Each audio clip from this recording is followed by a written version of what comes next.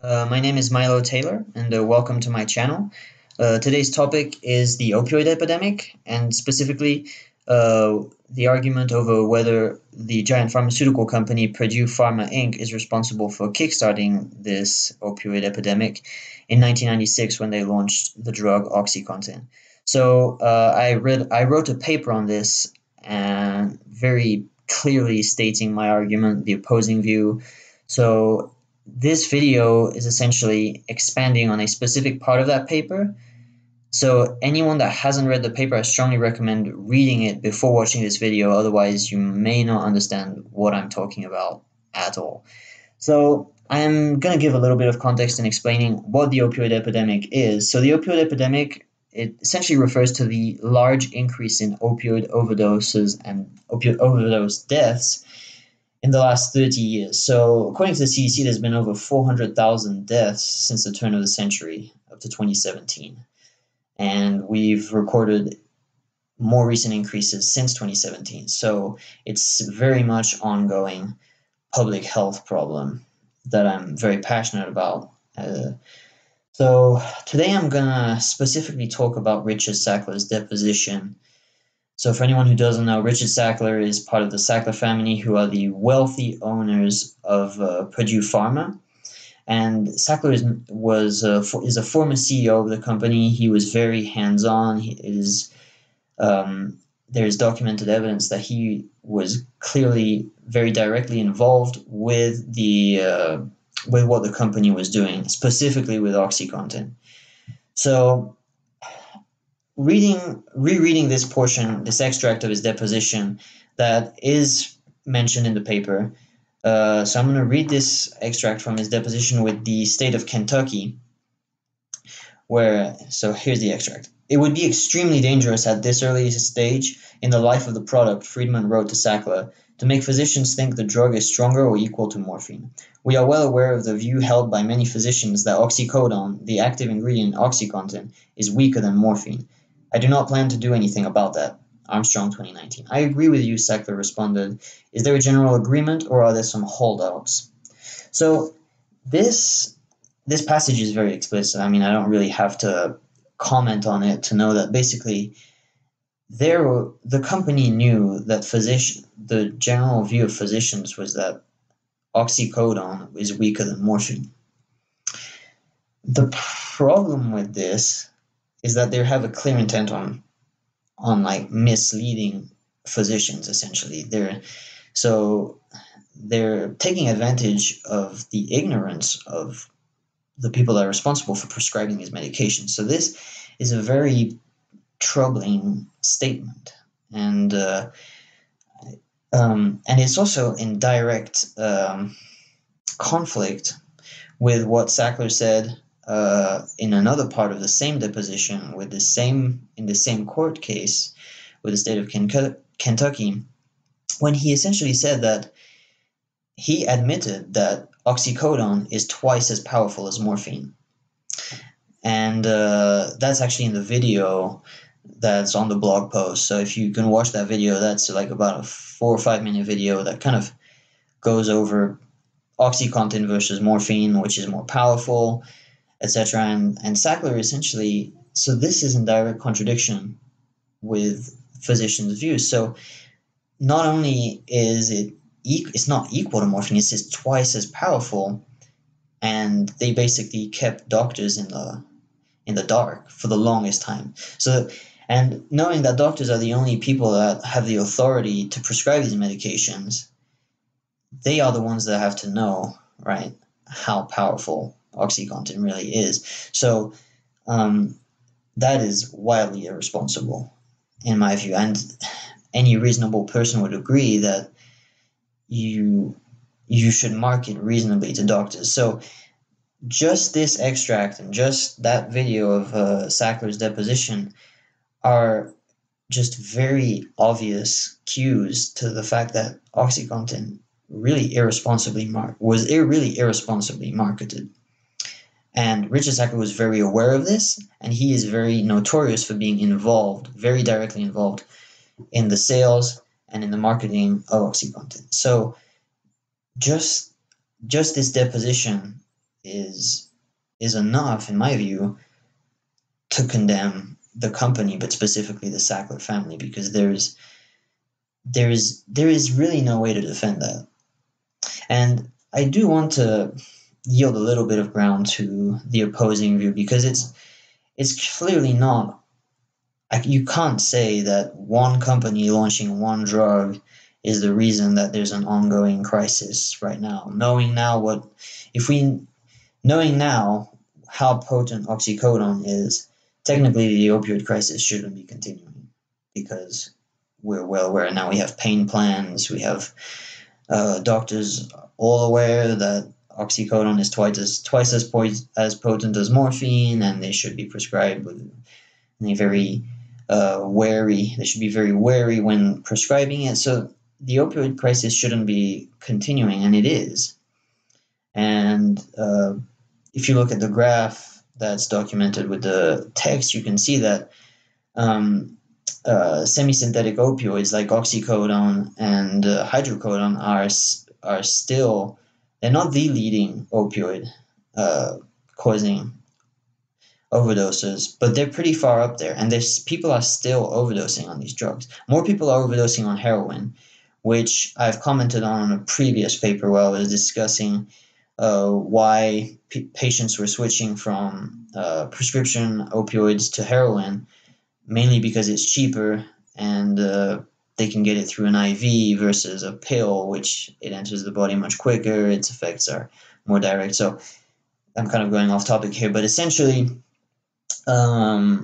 we can't say that all the blame can be put onto one pharmaceutical company, because there are other pharmaceutical companies that are also pushing their drugs very hard, also pushing, that are marketing very aggressively their products, opioid medications and other powerful medications. So there are also other factors that play into the opioid crisis, and one of them that people don't really comment on in the public arena as much as like controversial issues like this recent court case with Kentucky or the case with Oklahoma, is the fact that a large number of patients in the emergency room are actually the drug-seeking patients that may not be in any pain at all, but according to this recent study by the Western Journal of Emergency Medicine,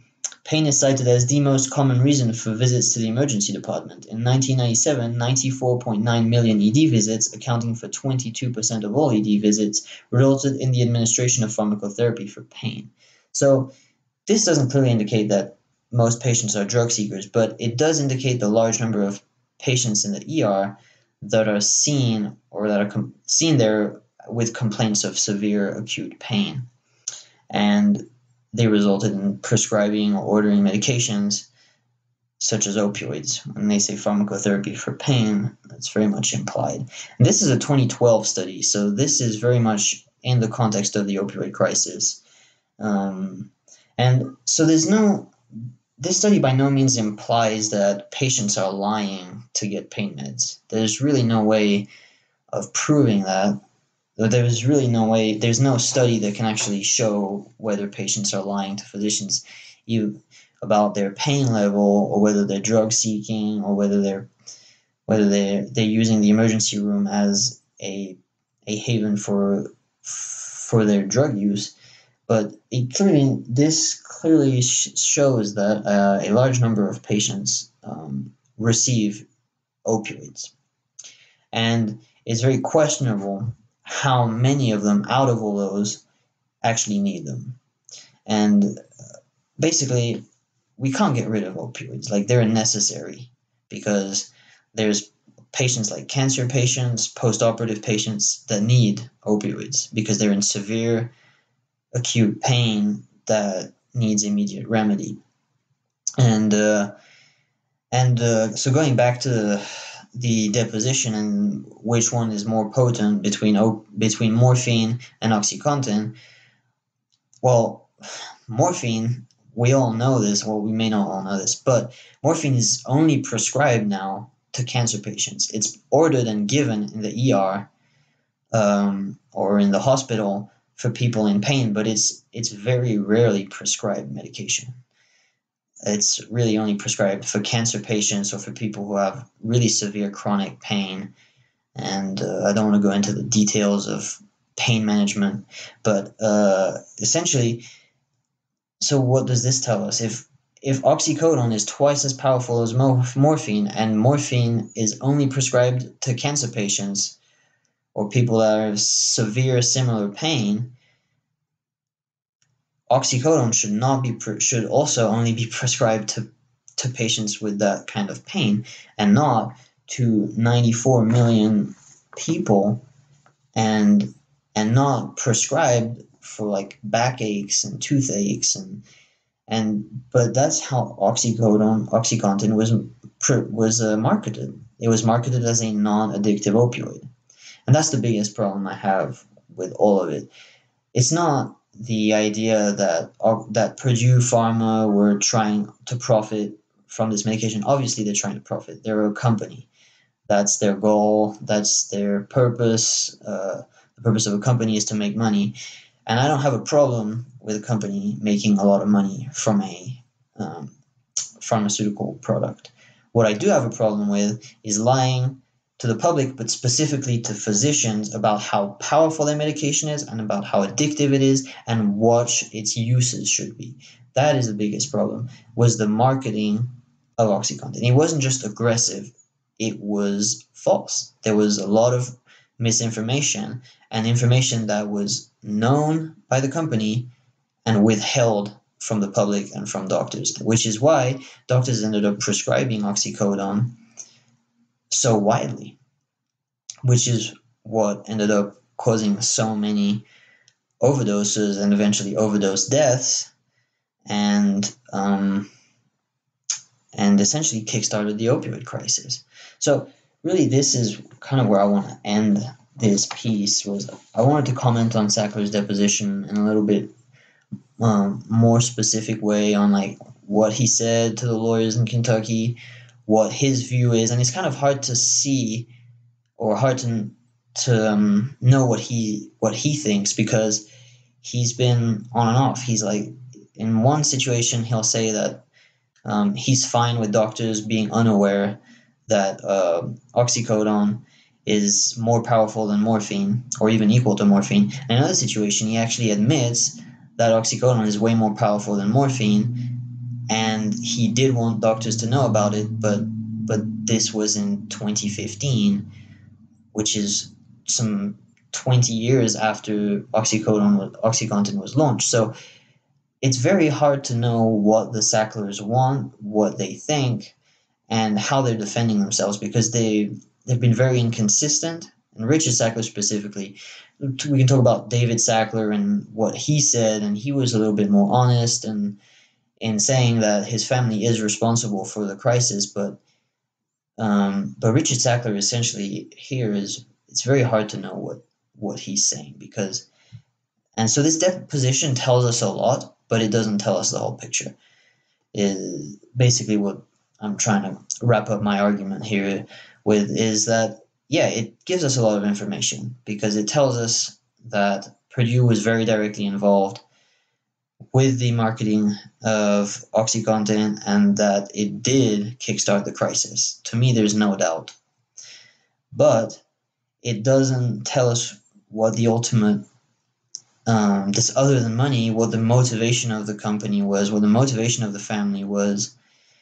And there's another video on the ProPublica website of Sackler admitting that he didn't know how much money the company made and the family made from Oxycontin, despite being so involved, and him talking about dedicating his life to the success of Oxycontin, him not knowing what the ultimate profit was from the sale of that drug. To me, there's a lot he doesn't know, there's a lot he claims to not know, but the family and him having lied about the potency of Oxycontin, it's very hard to know what's true and what's not true and what they're still withholding, and which is why it's interesting to see these ongoing cases and what comes out of them, and because the more scrutiny the family is put under, the more information we're going to get. So I think that really the main recommendation would be for states to keep pushing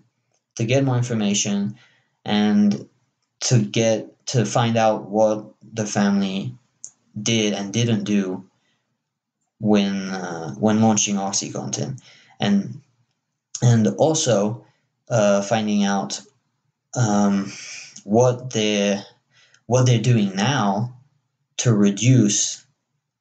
reverse the epidemic, essentially. So we know that they've paid states millions of dollars, which for them is nothing, because they know it's more than $1 billion in sales from Oxycontin alone. So paying $270 million to Oklahoma and 70 or so million to Kentucky, to them that is just the cost of doing business, or it's just a fraction of their income. So the money is not their problem. Their problem is what are they doing with how they're marketing their drugs to reverse the epidemic, to reduce and to prevent a future one from happening. So this is kind of where I want to conclude, is basically to say that we have very firm evidence that Purdue single-handedly kickstarted the crisis. Whether they're responsible for what's going on right now and the continued high rates of overdose deaths, that we can't say. And we also can't say how involved Sackler was, because of how careful he is in his deposition. And so it's hard to say how involved the family was, but we can definitely say that that this side of the argument is really hard to do. It's really hard to defend Purdue, essentially, and basically, I think that the most information we can get out of it, and the most valuable information we can get out of it, is that there is no such thing as a non-addictive opioid.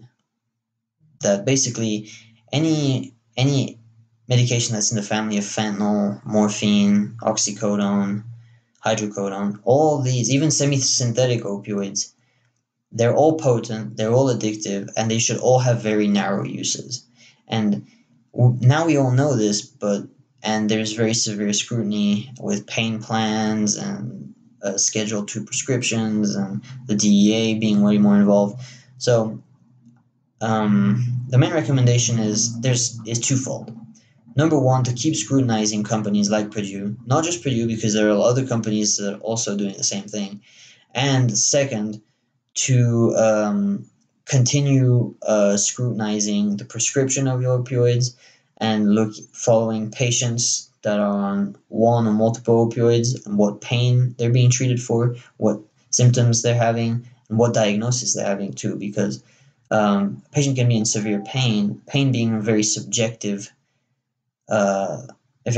thing, and pain is not a diagnosis. Ultimately, knowing a patient's diagnosis and following them and their physician, which basically what a pain plan is I think the best way to not maybe try and reverse the epidemic and prevent any future one from happening.